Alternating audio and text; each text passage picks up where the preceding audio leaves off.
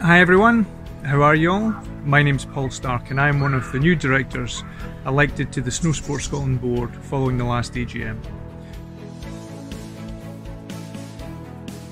I live here in Livingston with my young family. I have a daughter of 6 and a young boy of 8, and I'm looking forward to getting them into the snow this year.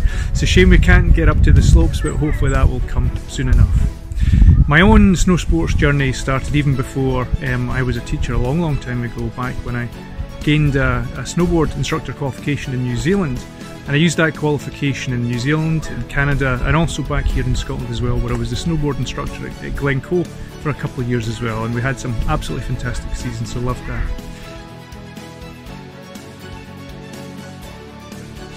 My background is also within sports, is in sports development. I used to be a teacher a long time ago in another life, and moved through the sports development pathways within councils where I managed sports services.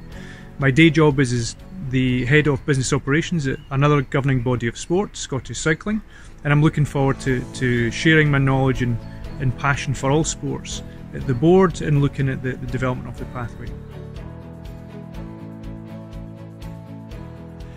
My passion for snow sports has been there since that time. I just enjoy the lifestyle. I enjoy, the weather. Like today, we've got blue skies, bluebird days, and the snow at the moment is absolutely fantastic.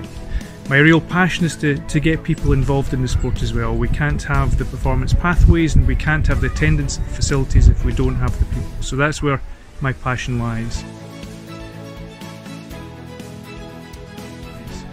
Over the next few years, we're looking forward to delivering against the current strategic plan, and in 2022 we'll be looking for a refresh. And my core belief is that we're stronger together.